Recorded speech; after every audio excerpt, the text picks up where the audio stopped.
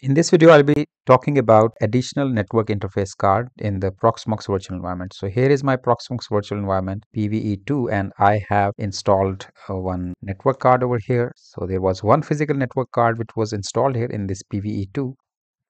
Here is network. You can see here ENSP1 and on slot 0 and ENSP2 on slot 0. So this is another network card. You can see here that this one is not active, this one is active, and if you see here, this particular network card is right now connected here. But this network card is not having any virtual bridge, and this is isolated now. I can use this even for pass through, but I'll not be using pass through. I'll be creating VMBR1. So another network bridge I'll be creating. And if you see my configuration of another node, you can see here that this is another Proxmox node. Here it is configured in this way that there were two network cards and both network cards are connected to multiple bridges. And if you see here, I want to have the same configuration because these are on the cluster and both nodes are there, and both nodes should have the same configuration. That's why I have configured it in this way. So these are two different networks, two different switches, are physical switches are also connected. VMBR1 is having 240.2 address, and this is having 100.2 address, and here it is having 100.3, and I want to have this particular network configured with VMBR1, and the address will be 240.3.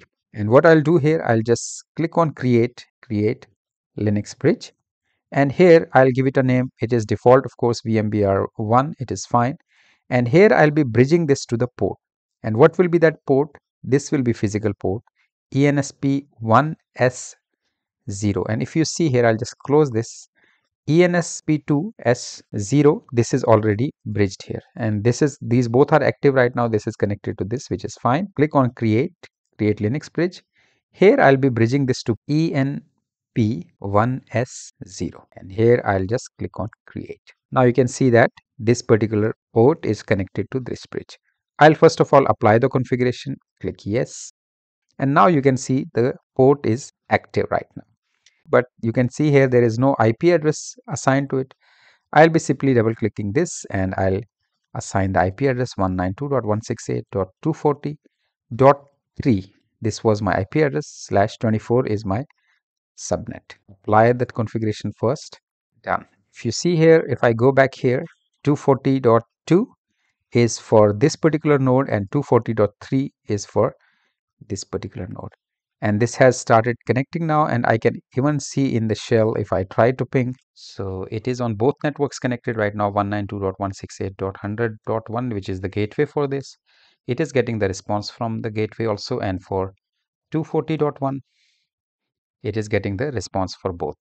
And if I check for PVE also to make sure that both the network cards are connected, 192.168.240.1, yes, it is working. And with 100.1, both networks are working. And if you see here that we created the TrueNAS, it is also connected to TrueNAS right now. This particular node is also connected to TrueNAS. Now here I'm using, for example, pfSense, which is right now on this particular node. But if I migrate it to this node, because this one is having two network cards, if I show you here hardware, so it has got two network cards, net 0 and net 1, and both are on different VMBR. You can see here this is connected to VMBR 0 and this one is connected to VMBR 1. So if I migrate this particular VM from this node to PVE2, it will definitely work fine without any problem.